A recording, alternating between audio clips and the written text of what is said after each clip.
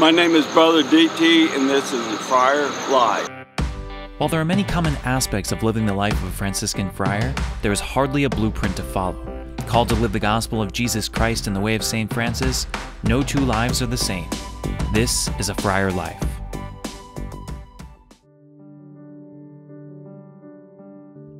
Every morning I like to center myself with yoga and then meditation to kind of ground myself, to limber my body up and get ready for the day. And sometimes I do read, it depends on how busy my mind is. But this morning I use the mantra, thank you, thank you. Thank you for the many gifts you've given me. Thank you for another day to serve you. And just to be quiet by myself. I find it's really energizing for me.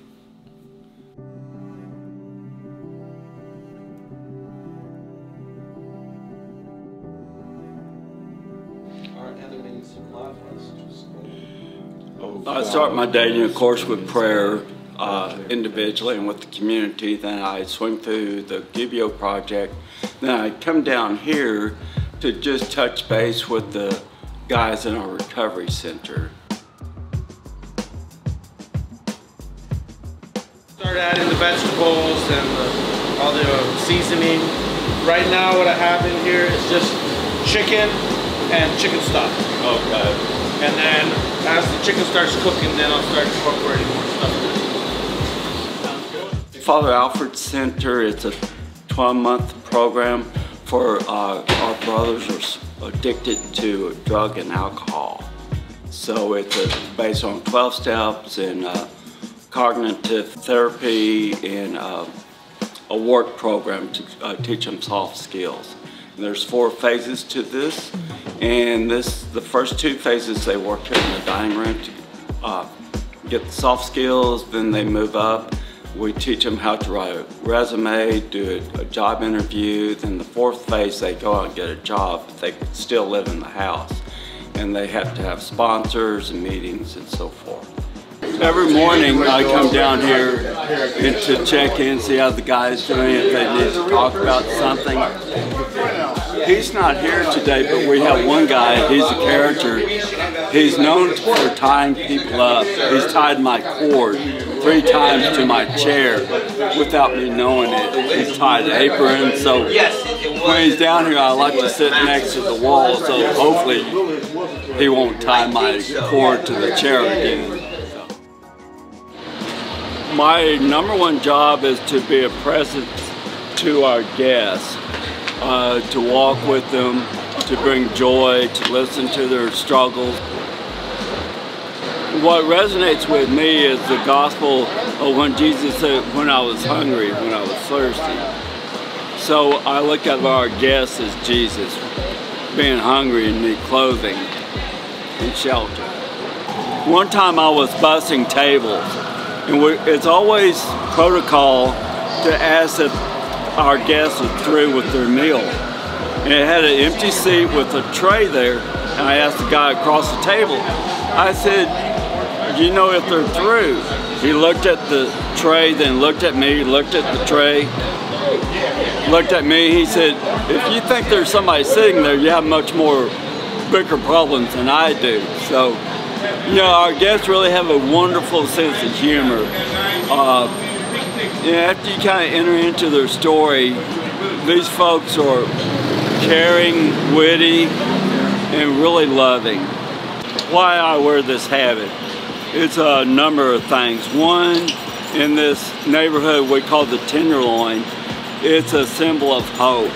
It's a good way to evangelize without saying or speaking. Like Francis said, preach the gospel at all times when necessary to use words.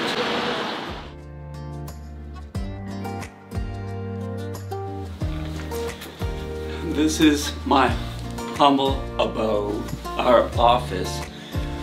This is where I meet with the staff members for spiritual direction in broader terms. You know, like if they're struggling with something, they're on the front line and it's this secondhand or vicarious trauma they receive constantly.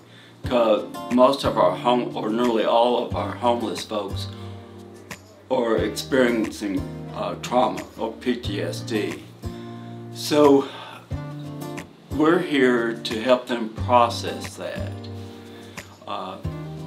I sit with the guest services and CSS twice a month in a gathering where it's sacred. There's no cross-talking, but help them to process the trauma. I ask them, like, what's bothering you today or this week? What gave you joy? What are you grateful for?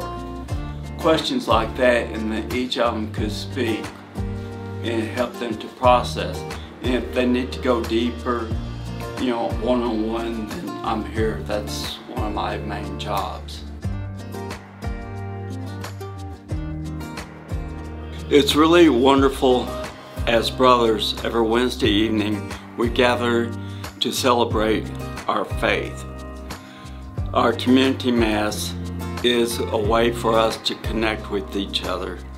We all live very busy lives, so this is a time to share our faith, our insights of the gospel, and how to be brothers to one another.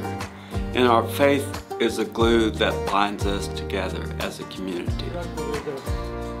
This is our community room. So he appreciated that This is after our mass. We gather up here once a week to build community, to see what's going on with each other, and just to relax, enjoy each other.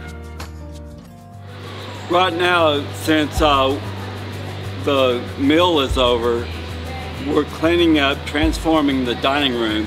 As you can see, we're mopping the floors, and then here in just a little bit we start laying the mats down for our winter shelter guests.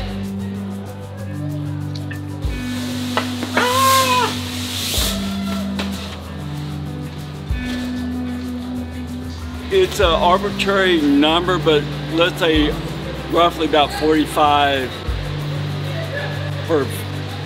per night. We could accommodate up to 60 though.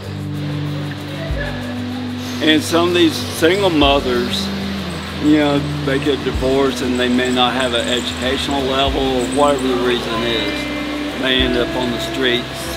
And we're here as a safety net to catch them, to help them get back on their feet, get them in housing and a job and so forth.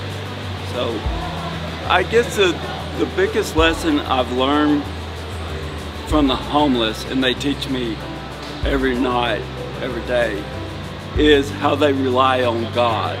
Not a high theology, but just a raw, everyday, daily bread theology they live from. So, and that's humbling for me. So, end of a busy day, when everything's said and done, I come to my room and check emails, read a little bit, or watch a documentary on YouTube, and sometimes a movie, but mostly to reflect on my day. What important to me, Richard Rohr said this: life isn't about me, I'm about life. And as being a friar, it's for us to live a gospel life, to minister, to witness to the people we minister to, and they minister to us too. So, end of the day, I'd just like to reflect, process the good and the bad of the day. And the bad I'll let go. But as a friar, for me, it's life-giving. So if you're willing to give your life to the kingdom, to proclaim the kingdom of God, this life is wonderful because the payoff is you can receive much more reward than what you give. So I'm very grateful to be asked to join this life. Amen, amen. So.